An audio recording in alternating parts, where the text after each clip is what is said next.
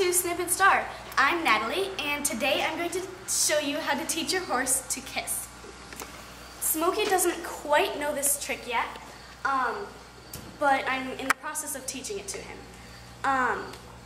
So you first have your treat pack, and he knows I have treats. And what you do is you put your hand up to your mouth, and then you tell him to kiss, and then once he touches his nose to your mouth, then you praise him and give him the treat.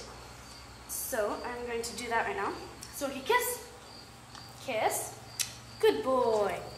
Smokey doesn't oftentimes touch my mouth right away. He sort of like circles around my mouth.